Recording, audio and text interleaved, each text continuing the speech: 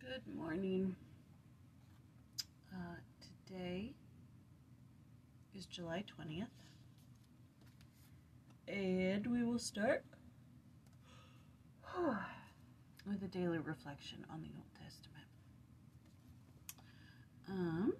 All right. Behold, I was shapen in iniquity, and in sin did my mother conceive me. Psalm 51:5. In Psalm 51, the fallen King David, in agony over his sins, described the state of unredeemed humanity.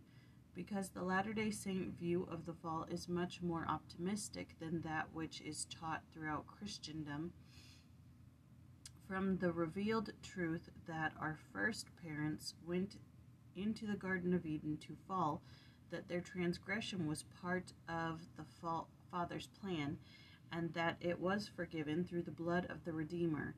We sometimes forget that the fall does indeed affect all forms of life. Although we are not accountable for Adam and Eve's transgression, we are certainly affected by it, both physically and spiritually. We are conceived in sin, in that we are born into a world of sin. Conception is the means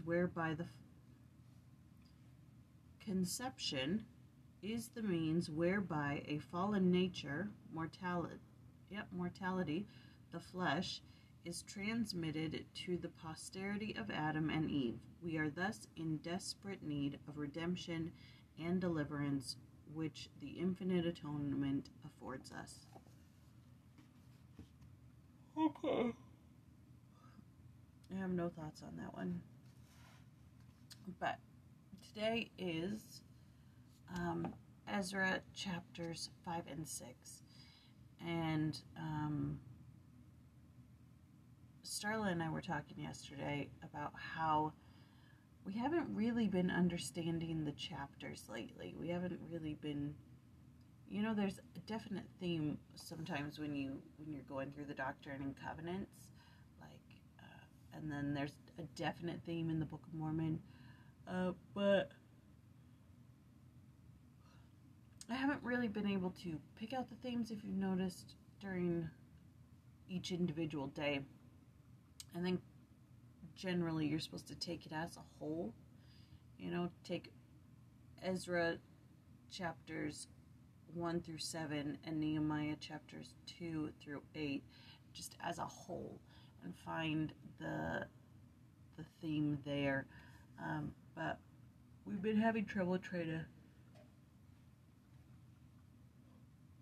understand what these chapters are about. Maybe we need to go back to the podcast and have a little bit of help. But I suppose if we just look at the Come Follow Me and what the people who designed it had in mind when they picked out these chapters and why they grouped them together, I believe this, as we've been noticing this week, is about building the temple and its importance. In chapter 5, two prophets prophesy. Zerubbabel renews the building of the temple. The Samaritans challenge the Jews' right to continue their building work. And then in chapter 6, Darius renews the decree of Cyrus to build the temple. It is finished and dedicated, and sacrifices and feasts commence again. So definitely there's a theme in these chapters, the importance of a temple.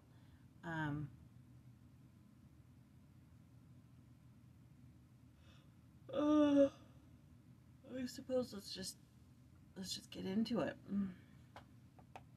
Guided by prophets.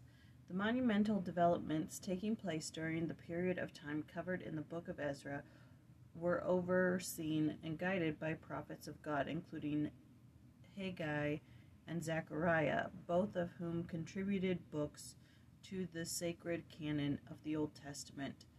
The rebuilding of the temple at Jerusalem was not accomplished without the direct involvement of prophetic ministers, and with them were the prophets of God helping them.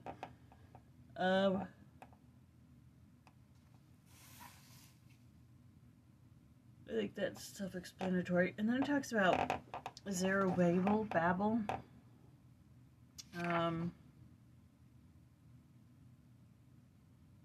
Just how to pronounce it. He's the grandson of Jehoiachin, king of Judah. He was appointed governor over Judea in the Persian authority when Cyrus issued his decree. Yada, yada, yada. Scholar Sidney B. Sperry indicates the nature of the rebuilt temple. The plan of Solomon's temple was followed in general, but due to the poverty of the people, not on such a lavish scale. Many of the vessels used in the former temple were restored. The Holy of Holies was empty, for the Ark of the Covenant disappeared when Nebuchadnezzar's forces invaded Palestine. This temple, called after Zerubbabel, and sometimes known as the Second Temple, was completed in the 6th year of Darius, 515 BC. So there's that. It talks about Darius, and it talks about Artaxerxes. And I guess Darius is mentioned in the book of Ezra as the Persian king who renewed the decree of Cyrus permitting the rebuilding of the temple at Jerusalem following the Babylonian captivity. Here's what I was noticing last night as I was listening, because I had a headache and I was tired, and I find it easier to listen to the scriptures on my phone than to sit down and read them when I'm tired or have a headache. Anyways, what I was noticing in the reading of these two chapters is how willing the people are now to build the temple and to be grateful for it and to worship in it and to offer sacrifices. And like, I guess the captivity is needed. You know, they're prosperous, they're doing great, and they turn to false idols continually. And then they get captured, and they're like, oh, well, maybe we need to go back to our God, and maybe we need to rebuild his temple and read the book of the law. Sorry. It's just this constant, like, I don't know, it's like the Laman and Lemuel mentality. In times of good, it's like eat, drink, and be merry, and forget that stuff. Who cares about that stuff? And then it's like times of trouble, and it's like, oh gosh, we're gonna die. Let's pray. It's a fickle faith. I mean, the Lord knew they needed to be in captivity. You know, He brought them out of Egypt to bless them, and I don't know. It's just this never-ending cycle of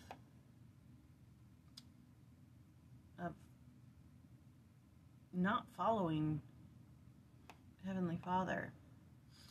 And I guess the lesson here is, are we like that?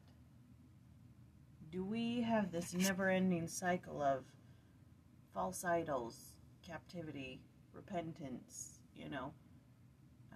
I guess following the Savior, or repentance should be up here and then following the Savior, but it shouldn't be down. Following the Savior, and, you know, just this constant cycle of, do we have those issues? Do we have those problems? All right.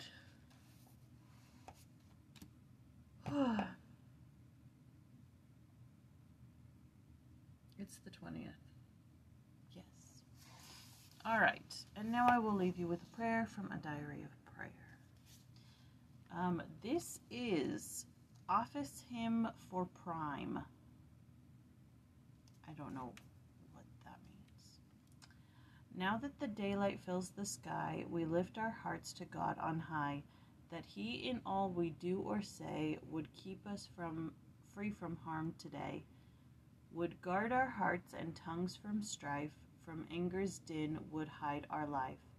From all ill sights would turn our eyes, would close our ears from vanities.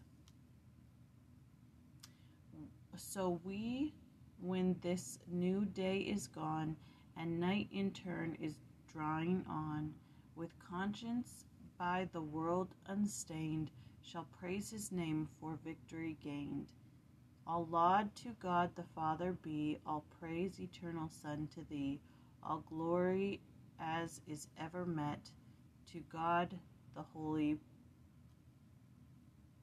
Paraclete, Paraclete.